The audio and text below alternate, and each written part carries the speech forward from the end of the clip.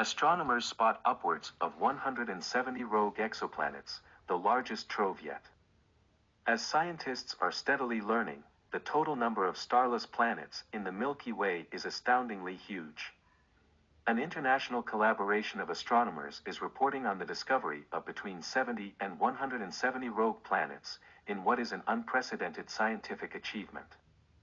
Rogue planets are as creepy as they are mysterious.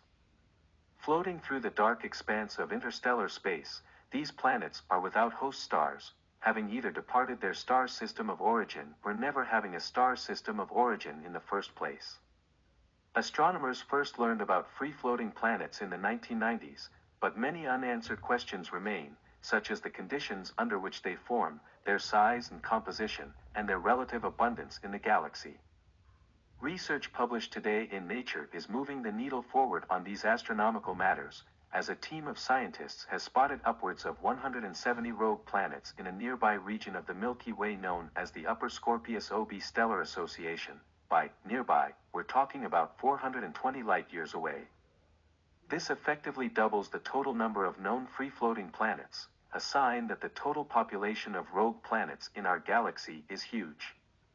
Indeed, the total number of rogue planets suspected of lurking in the Milky Way would have made the late Carl Sagan very proud, as it likely numbers in the billions and billions, and possibly in the trillions.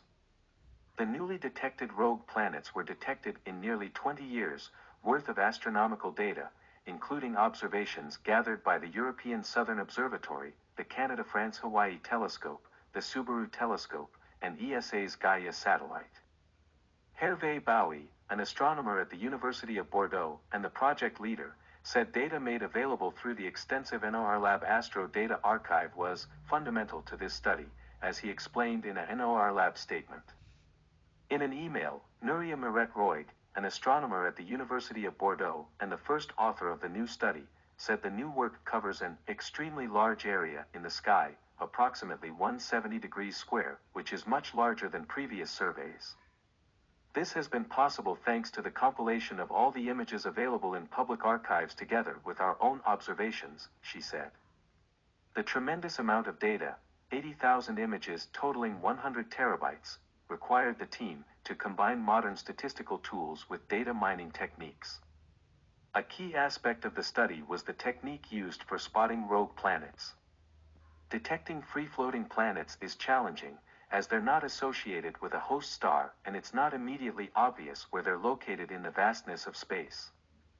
The traditional approach to detecting rogue planets, microlensing, depends on chance alignments between a rogue planet and an unrelated background star.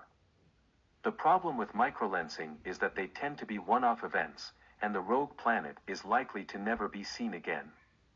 The inability to study an exoplanet for an extended period of time represents a huge limitation. An exciting aspect of the new study is that the newly detected rogue planets can be studied in the future. Miret-Roig and her colleagues worked under the assumption that some rogue planets, having formed only a few million years ago, are still piping hot, and as such are directly detectable by telescopes. For the study, the team pored over those 80,000 wide-field images, measuring the light across a range of optical and near-infrared wavelengths. The team also measured the tiny motions made by the objects, which they did to further reaffirm them as planets zipping around space without hosts. As many as 3,455 candidates were identified, of which 70 to 170 Jupiter-sized objects were deemed to be true rogue exoplanets. The astronomers could not pinpoint an exact number due to uncertainties having to do with the presumed age of the region and the mass of the objects. We were able to infer individual masses by comparing the brightness of each planet with theoretical models.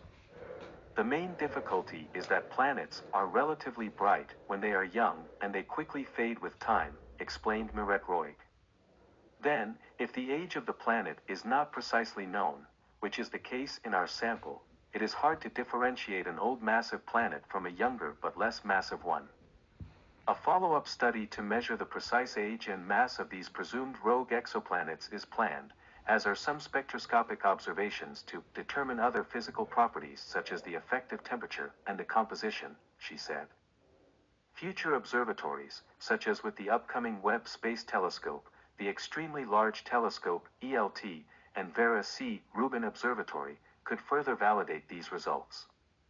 Another exciting aspect of this study is what it's telling us about the conditions under which rogue planets form.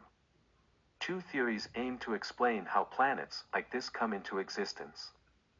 They either form from protoplanetary disks around host stars and then get booted out into interstellar space, or they form from the collapse of gas clouds that are too small to form stars. Miret Roig said the total number of stray objects observed in the new study exceeds the number of free-floating planets expected if they only form like stars from the collapse of a small molecular cloud, indicating that other mechanisms must be at play. Astronomers, therefore, can say that both mechanisms must be at work, and that the contribution of ejections to the final population must be significant. Given that rogue planets are likely produced by both processes, the total number of rogue planets should be huge. Like Carl Sagan huge.